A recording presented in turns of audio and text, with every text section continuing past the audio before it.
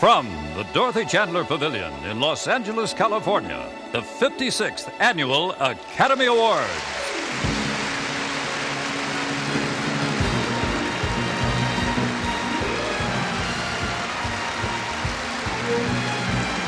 The 56th Annual Academy Awards are proudly shared with you by the Academy of Motion Picture Arts and Sciences. And brought to you by Revlon. Revlon, the people who help make the world a little more beautiful. And Buick Motor Division and your Buick dealer.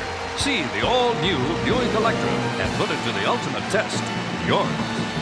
And AT&T, reach out and touch someone. And Atari Home Computers. Discover what you and Atari can do.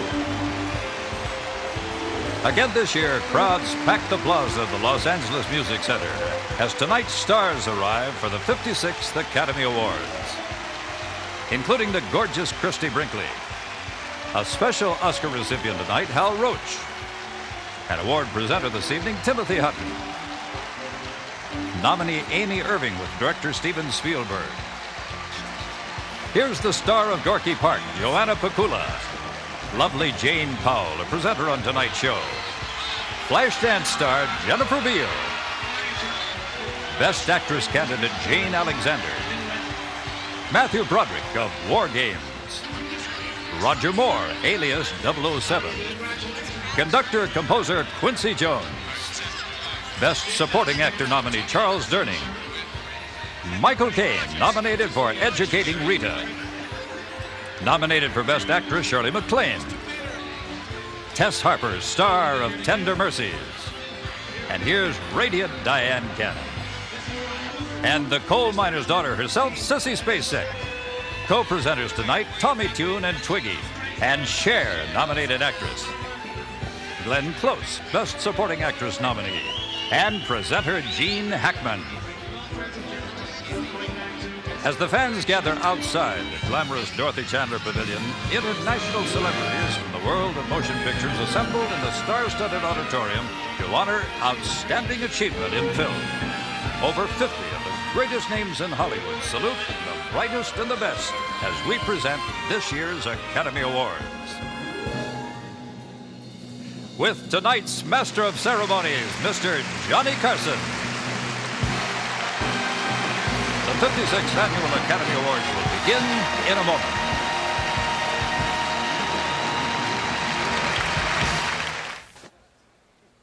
Conducting the orchestra in an overture of themes from this year's nominated scores, here is four-time Oscar nominee, producer, arranger, conductor, composer, Quincy Jones.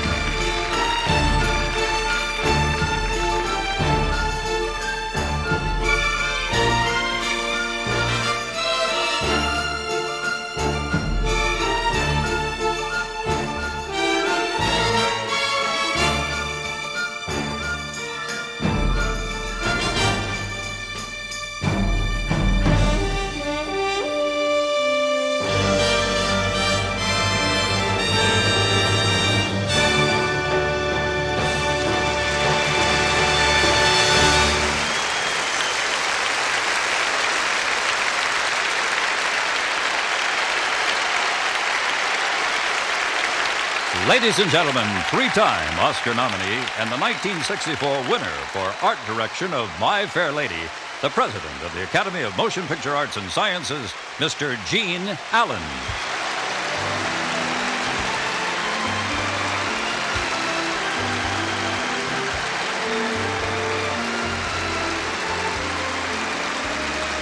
Standing here as the president for the first time, but these awards have occurred 55 times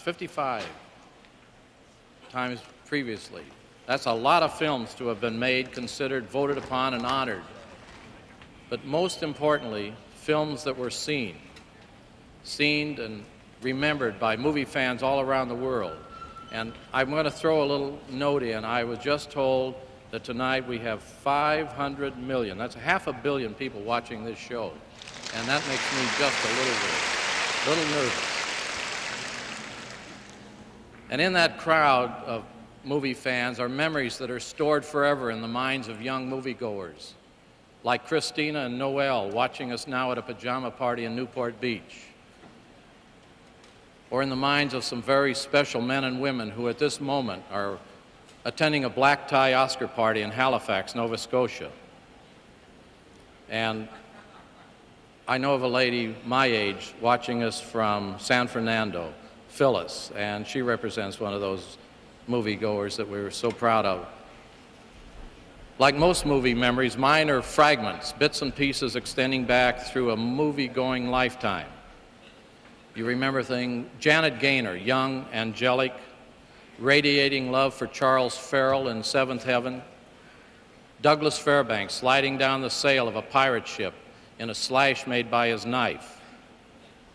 You remember Chaplin and Garbo, Laurel and Hardy, Tracy and Hepburn, Judy and James, Astaire and Kelly, Mickey and Minnie, Skywalker and R2-D2, and the lovely ladies. And again, remember, these are my memories, and they just represent those of all of you, but they are people like Ava, Audrey, Sophia, and Marilyn. And there's so many, and they're all indelible moments recorded on film. And at another time, we want to talk about the need to preserve that film. We're about to honor motion picture talent tonight, men and women who have this year added something important and lasting to everything that is already meant by the word movies. For you, for me, I want to thank them.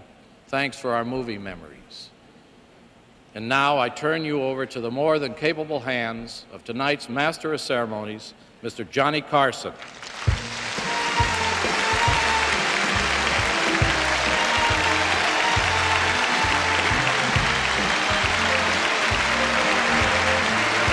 Thank you very much. Thank you. Thank you, ladies and gentlemen. Thank you very much, ladies and gentlemen. As you can tell if you saw our opening shot tonight, people are literally standing on their heads with excitement.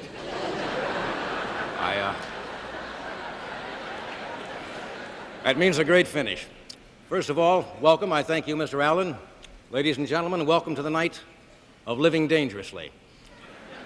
First of all, I'd like to thank the Motion Picture Academy for inviting me to be your Master of Ceremonies this year. You don't realize what a thrill it is for me to appear someplace without being subpoenaed.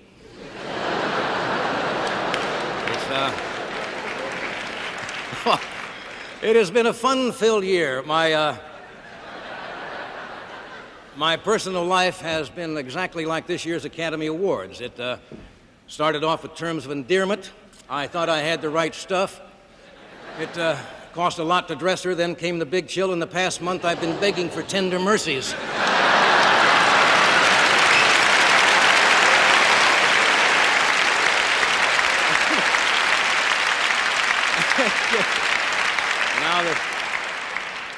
Thank you. Now that the therapy's out of the way,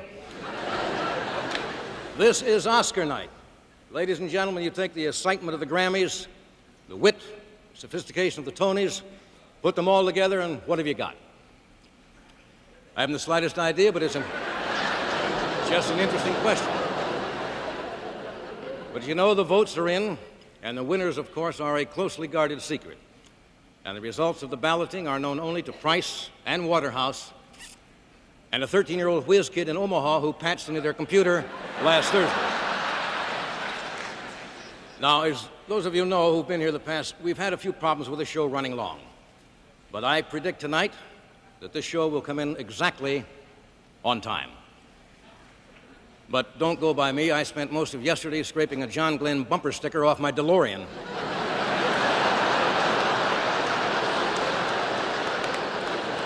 You people who just tuned in at home, this is the Academy Awards. Warning, contents may cause drowsiness. Do not drive or operate heavy machinery. This town goes crazy at Academy. There's a fever in this town. You can always tell when it's Academy Award time out here. Even the ladies of the evening on Sunset Boulevard have been carrying signs for the past month that say, "For your consideration."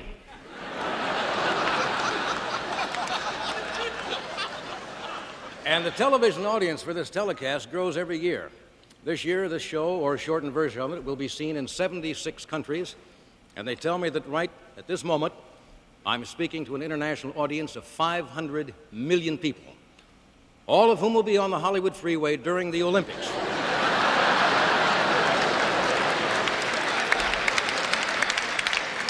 A year seems like a short time, but there are a lot of things that have changed. Who would have thought a year ago that today you'd be able to sell a full-figured bra to Mariel Hemingway?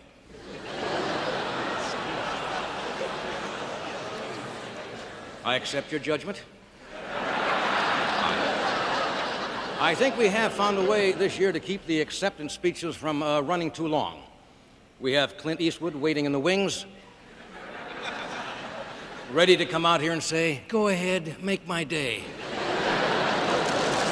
If it makes your nominees feel any better tonight, President Reagan has okayed prayer at award shows.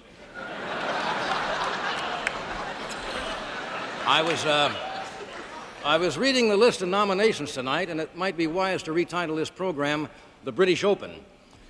This is the biggest British invasion since the Falkland Islands. Look at the British nominees you have. Michael Caine, Albert Finney, Tom Conti, Tom Courtenay, Julie Walters. I ran into Dudley Moore backstage. It was so great to see an American. The only Brit not nominated for Best Actor was Benny Hill. But he was nominated for Best Actress, so it wasn't a total wipeout. You know, if you stop and think about it, an Academy Award is God's little joke. It increases your salary 1 week before income tax time. Now, we all realize that fame is fleeting. This is a rather cruel business, and I think you have to keep in mind that tonight's winner is next year's question in Trivial Pursuit. And it's only too bad. It's only unfortunate that everyone can't go home with an Oscar. Of course, tonight there will be winners and losers, but I would like to say there is no award for acting surprised. That joke will be very big in Tunisia. We're going there for the first time this year. I don't know if any of you have invested in a motion picture to make a few dollars, but it's an intriguing business. MGM stockholders just received some exciting news. Metro announced yesterday that Gone with the Wind is just coming into profits.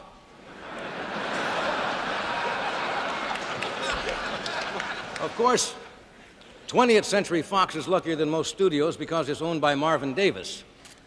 And in the summertime, Marvin sells shade.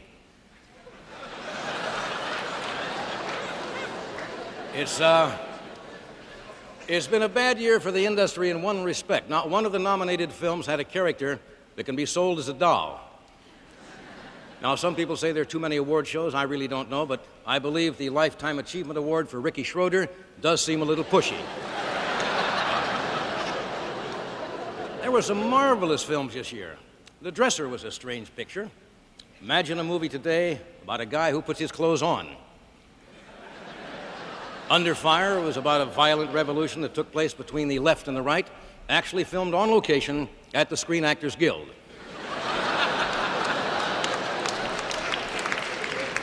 And they're already filming The Right Stuff 2, in which Brooke Shields plays the first woman astronaut.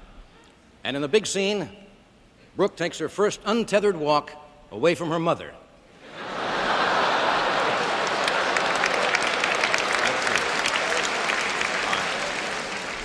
I like the movie Silkwood. It was a movie that brought us face to face with an issue that concerns us all. And of course, the big dramatic moment in Silkwood comes when Kurt Russell turns over in bed and says to Meryl Streep, "Honey, would you turn out the night light?" And she says, "We don't have one."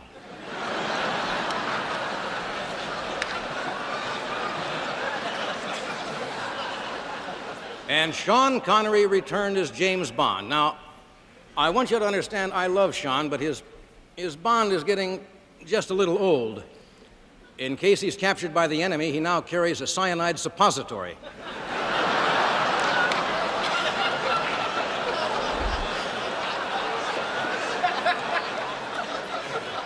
Now, I realize you nominees are nervous tonight, and understandably so. After all, the Oscar is the highest achievement for any artist.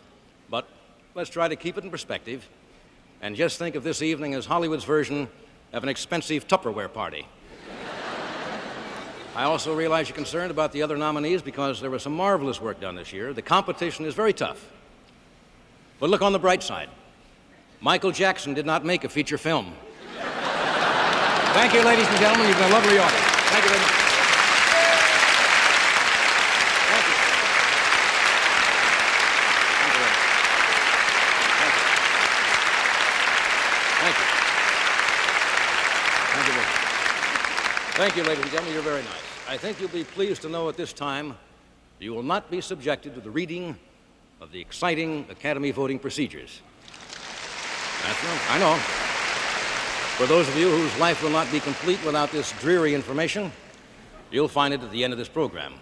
But tradition dictates that we introduce the representatives of the accounting firm of Price Waterhouse, who tabulate the ballots, supervise the secrecy and honesty of what we do here. Sound like Abe Lincoln. Mr. Frank R. Johnson and Mr. Steve Kaplan.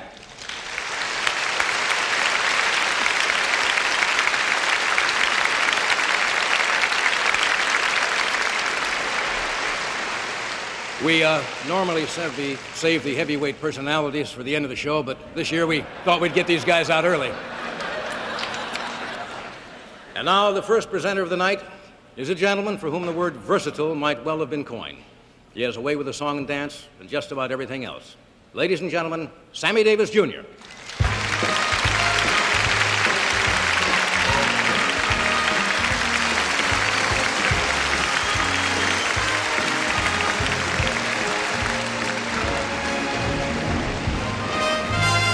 In 1934, some important categories were added to the awards, and some important events took place. This evening, we'll be flashing back to a few of them. For instance, in 1934, the Board of Governors of the Academy voted a special Oscar to a 6-year-old girl who had charm and had a lot of joy that she brought to that particular year. It was a little Oscar for a little girl. But if the Academy had known the impact she was to have the next few years, they would have given that gold statue a mile high. The Academy Awards 1934, Shirley was voted a special Oscar for all the pleasure she brought to moviegoers that year. Writer-humorist Irving S. Cobb was the master of ceremonies. Well, thank you very much, Mr. Cobb. Mommy, can I go home now?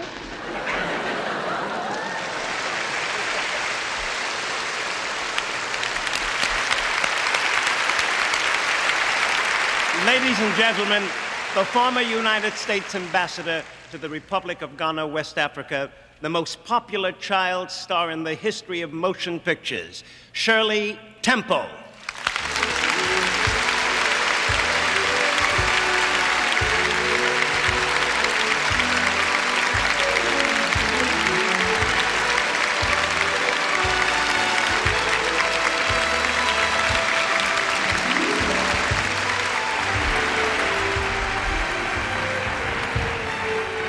It's certainly not very big for a 50-year-old, is it? Oh, well.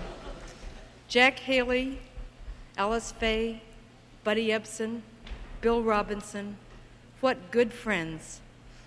Bill Robinson was the first to let me know that black is beautiful.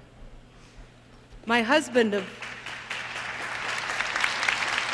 My husband, for 34 years, Charlie Black, has also let me know that black is beautiful.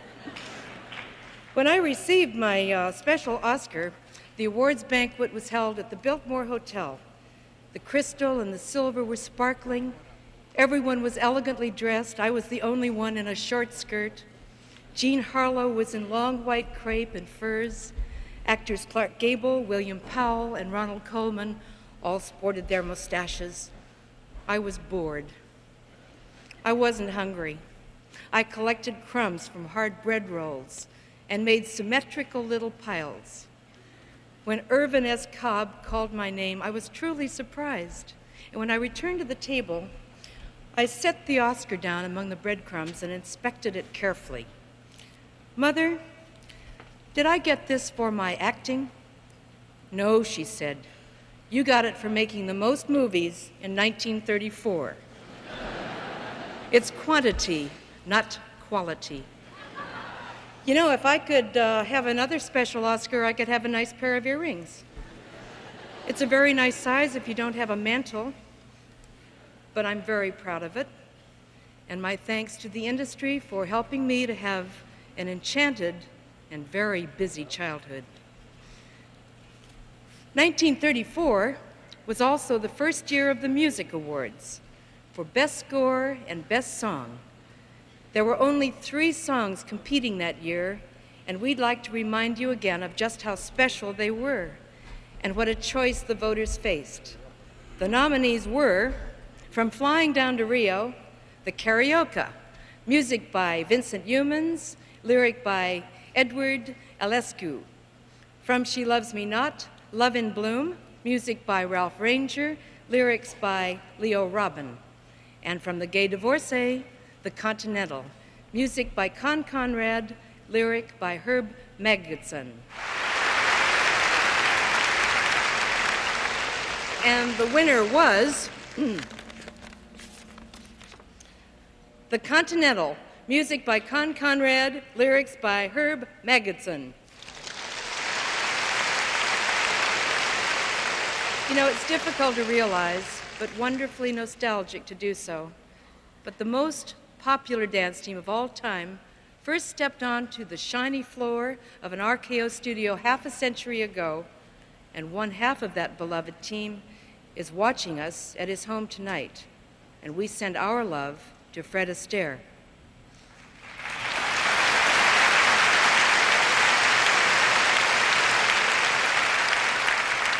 Here in the audience is his co-star of those wonderful years of movie magic, Ginger Rogers.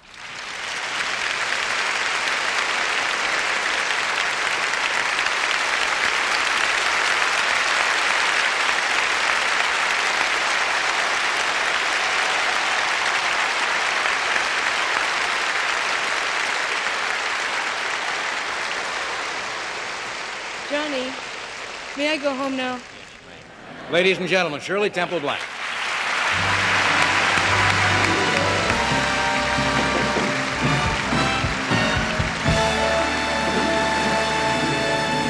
I just wanted to mention Sammy Davis's cufflinks tonight through the courtesy of Ed Meese. And now,